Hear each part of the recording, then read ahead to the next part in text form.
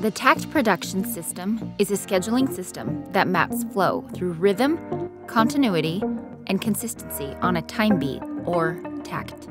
The system stabilizes the project so you can optimize it. It is made on one page, showing all three types of flow in construction, because it is formatted in time and space in what is called a takt, the base unit of takt planning. These takts allow you to level work and create buffers so you can absorb interruptions and variation.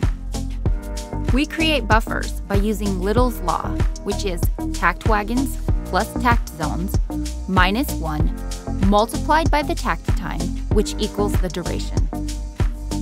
We're able to identify the right zoning to optimize your schedule and find those buffers. Without this, you're just wasting time with large batch areas. This format removes the chaos, the pushing, and the wasted resources of CPM. It holds the project to a one-process flow with leveled production. It ensures you have a reasonable overall total project duration. Trade flow is the key to this. You must have high levels of trade flow and workflow in construction. Trades flowing means work is flowing, so only a scheduling system that shows both types of flow will work for you and your company. You need over 60% workflow, over 80% trade flow, and over 20% logistical flow. This ensures we reduce excess worker counts and material inventory, which makes you more money. Takted projects have smoother finishes. They need less manpower and materials, and they make more money. This is because the takt rhythm creates the backbone where the team can win in a balanced and fun way.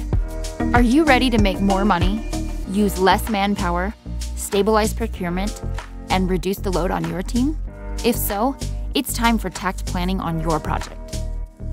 Remember, flow where you can, pull when you can't, and stop pushing. Takt time is the basis for construction scheduling. Systems like Scrum and Last Planner are pull systems that align everything else to the takt rhythm. Takt is the backbone to everything we do.